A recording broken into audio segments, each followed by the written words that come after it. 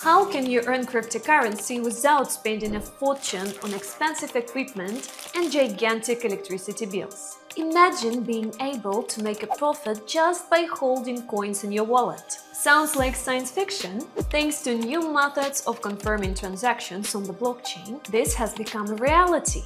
Hi, I'm Sarah. Today I'll tell you how proof-of-work and proof-of-stake technologies can open doors to the world of crypto earnings, and how you can earn on cryptocurrencies even without serious investments. Let's get started! So, what are these mysterious POW and POS? And why are they so important for your crypto wallet? Imagine that the blockchain is a huge digital ledger maintained by thousands of people worldwide simultaneously. Each page of this ledger is a block containing transaction information. And here is the cool part. Once a page is filled and added to the ledger, it can't be ripped out or changed without the consent of the majority of the keepers on this ledger.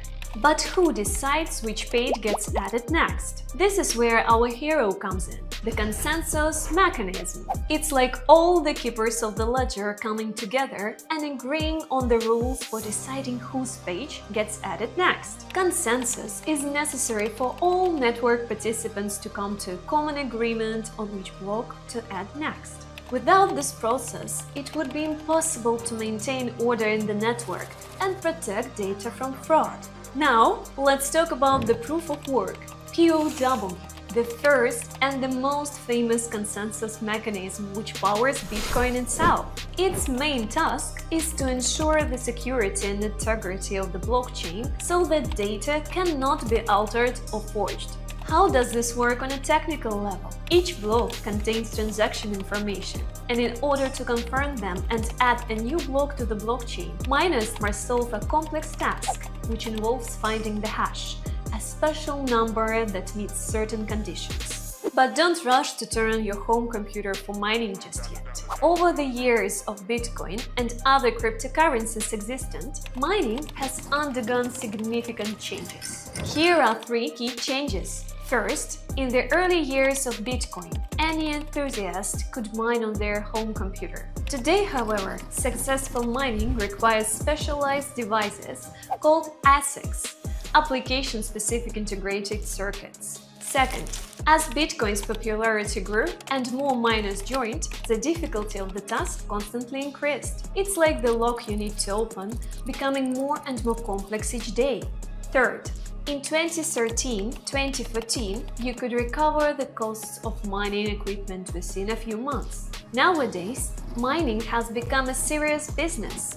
It's primarily conducted by large companies and mining pools with the resources to buy powerful equipment and access to cheap electricity. So, while mining can still be profitable under certain conditions, for most everyday users it has become too expensive and complex to undertake. Now, friends, let's break down why proof-of-work simultaneously fascinates and frightens experts. The three superpowers of proof-of-work. First, unbreakable security. POW is an impenetrable fortress. For a hacker to breach this system, they would need to control more than 50% of the entire network's computing power.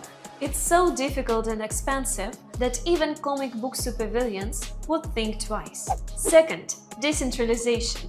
In the POW world, power is distributed among all participants. It's as if every citizen could take part in making every law. Third, attack resistance. POW makes the network resistant to various types of attacks, such as double spending. It's like an all-seeing eye that watches every coin in the system.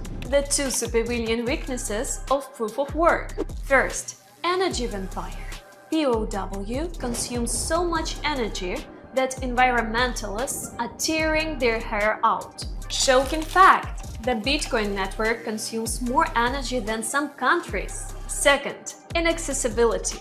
Mining has become a game for big players with deep pockets. Modern ASIC miners cost thousands of dollars, not to mention the electricity bills. Proof-of-work is like a superhero from a comic book. It protects the crypto world, but its superpowers can harm the planet's environment. Now, let's meet Proof-of-Stake, the new hero that promises to maintain all the superpowers of POW but without the destructive side effects. What is proof of stake? Imagine that instead of a messy computing farm, you have a piggy bank. Yeah, exactly, a piggy bank. In the POS world, your superpower is the number of coins you are willing to put in that piggy bank. Or stake, as crypto geeks say. Proof of stake is like a VIP club for cryptocurrency holders. The more coins you have in your piggy bank, the higher the chance you'll be chosen to verify the next block of transactions. It's like a lottery where the number of tickets you have depends on the size of your crypto wallet. You can watch a detailed video about how staking works on my channel. The link is in the description. Recently, Ethereum made a truly epic transition from proof of work to proof of stake. This event, known as the merge, was a real breakthrough in the crypto world. Now, if you have 32 ETH, which by the way is about $83,000, you can become validator in the Ethereum network. This means you can participate in transaction verification and receive rewards for it. Essentially, your ETH starts working for you, generating passive income. Of course, 32 ETH is no small sum, but there are other ways to participate in Ethereum staking through pools or centralized exchanges, where you can start with smaller amounts. Proof of stake versus proof of work – Battle of the Titans. So, friends, we've gotten to know two superheroes of the crypto world – proof of work and proof of stake. Now, it's time for an epic showdown to figure out who's cooler. Ready? Let's go! Round 1. Energy efficiency. POW. This guy is a real energy vampire. Bitcoin mining consumes more energy than some entire countries. Imagine needing to light up 1 million light bulbs for each transaction. POS. But proof of stake is an ACA barrier. Ethereum's transition to POS cuts its energy use by 99.95%. It's like your gas-guzzling SUV suddenly transformed into an electric scooter. Winner, proof of stake. Round 2. Accessibility. POW. To join the game, you need to buy expensive equipment. It's like trying to get into an elite club where the dress code is suit made of pure gold. POS. Here the doors are open to everyone. Anyone with a bit of cryptocurrency can participate. In Cardano, for example, you can start staking with just a few ADA in your pocket. Winner, proof of stake. Round 3. Decentralization. POW. While POW was initially intended to be a fully decentralized system, the reality is more complicated. Mining pools and large farms can control a significant portion of the network. POS. At first glance, POS seems more democratic, but there is a catch here too. Large coin holders can gain too much power. Imagine if voting rights in your city depended on the size of your bank account. Not very fair, right? Winner. A tie. Both systems have issues with centralization. Round 4. Costs. POW. To start mining, you need to invest thousands of dollars in equipment. It's like buying a spaceship just to commute to work. POS. There is no need for expensive hardware here, but for staking in Ethereum, you need at least 32 ETH. As of this recording, that's over $80,000. It's like saying you don't need a car for work, but you do need a personal helicopter. Winner. Slight advantage to proof of stake, but both options can be costly.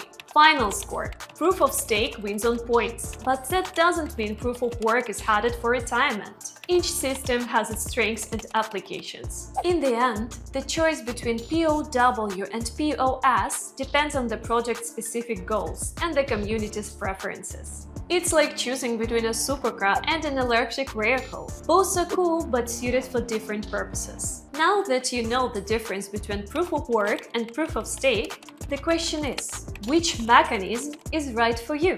Share your thoughts in the comments and let's keep the discussion going. Don't forget to subscribe to the channel to stay updated with the latest videos on the crypto world. Thanks for watching and see you next time!